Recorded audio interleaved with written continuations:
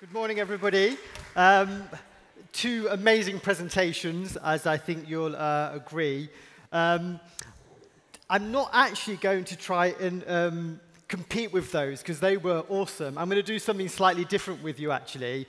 Our organization is based in London, but we operate globally, and we work with companies to say, how can we make sure that our organizations are A, diverse, but more importantly, B, inclusive. So I'm going to do something different with you. We've talked about not just the moral case, but I believe, based on the evidence from McKinsey, Boston Consulting Group, and a whole bunch of others, when we have organizations which are diverse and inclusive, it makes us smarter, absolutely for sure. But we also heard there's a whole bunch of stigma which gets in the way. So I want to check out where you are at in relation to your diversity inclusion journey. So on your chairs, you've got some handouts, and you'll notice we've got a little inclusivity checklist.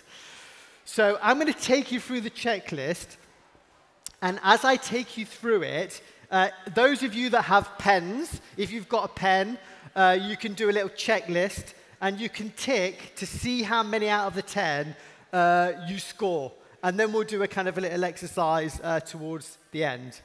Okay? And if you don't have a pen, don't worry. You can just do it mentally. You can do a mental kind of count in terms of where you are.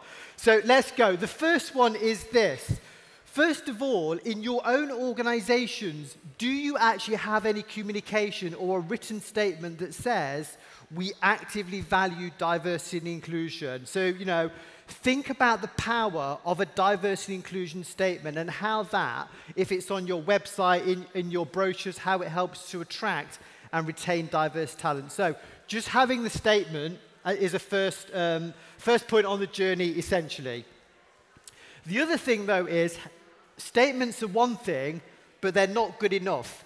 So what organizations need is a diversity and inclusion strategy, or a set of goals to say, how do we actively, what is our intention to go out and seek diverse talent, etc. So what is your strategy? What is your goals? Do you have KPIs around that, and how are you operationalizing that? So tick 1 if you have a commitment statement, 2 if you've got a strategy or goals.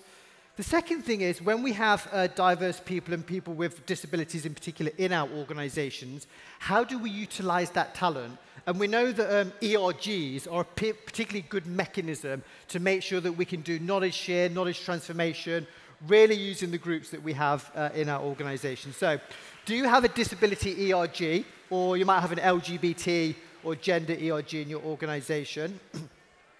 Number 4 is offer recognition for accessibility or disability stewards. So diversity champions, essentially. Do you have diversity champions in your organization, and do you, champion their big ideas, their thoughts, etc.?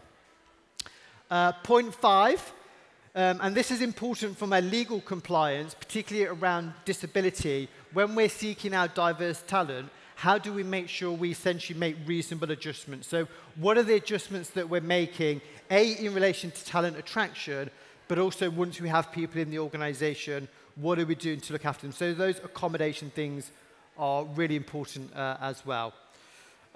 Point number 6, once you've got your kind of reasonable adjustments, is communicate a plan to assist employees with disabilities in the event of an emergency. So, and as it says here, is that your company family leaves nobody behind.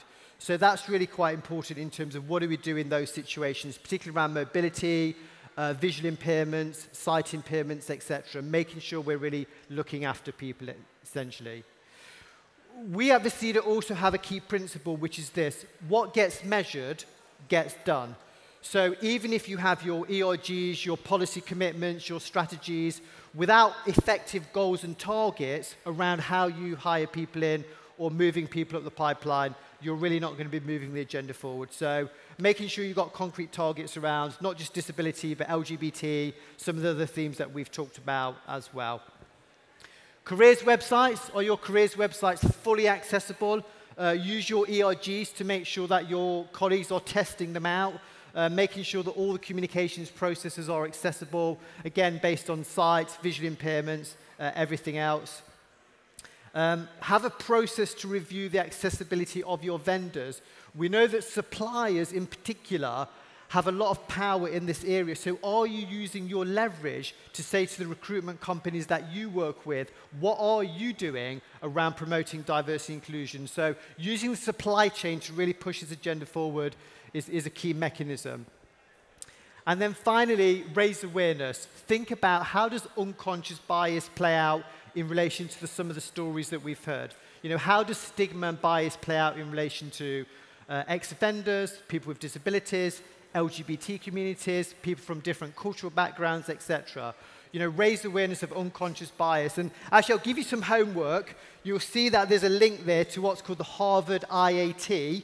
If you go online, it's a pretty cool test. It's the only test globally which can actually measure your level of unconscious bias.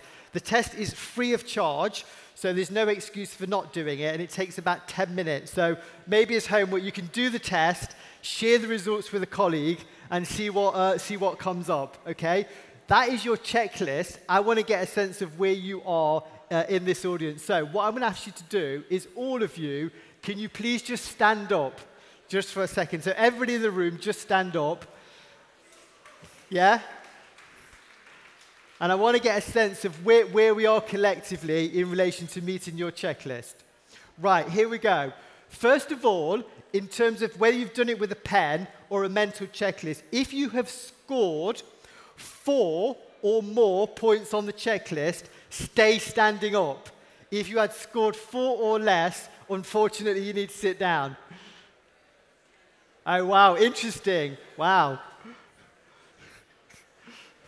I don't want to freak you out, but score's not a great number yet. So we'll keep going. If you've scored 5 or more on the checklist, stay standing up. If you've scored 5 or less, take a seat.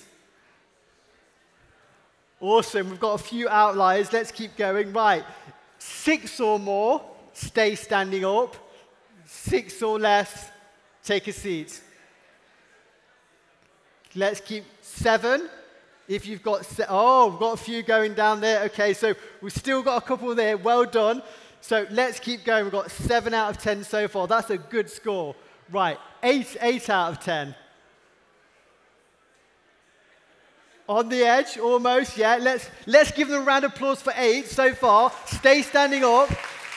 8 out of 10. That is a decent score. I'm going to keep going. Right, have you got 9 out of 10?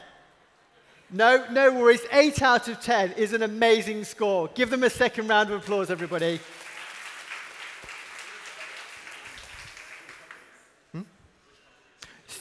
Stand up, please. The 8 out of 10. Can we get a microphone or figure out what company you're from? Let's give them some credibility and some recognition. Hi. Hello, everyone. We're working for Idealo. It's a price comparison website. Excellent, brilliant. So another piece of homework is then, those of you that scored 4 or less, find these 2 people in the break, have a conversation with them, and have a chat about what they're doing. Take this checklist. When you leave today and tomorrow, take this checklist, take it back into your own organizations and ask your leaders, ask your HR teams, ask your members of procurement, what are you doing to make sure that we become a best practice organization? And this gives us a framework to do that. If you want to know more about promoting inclusive cultures, come to the ESCO bar at 1 p.m. because we're going to give you a second checklist there. Thank you all very much.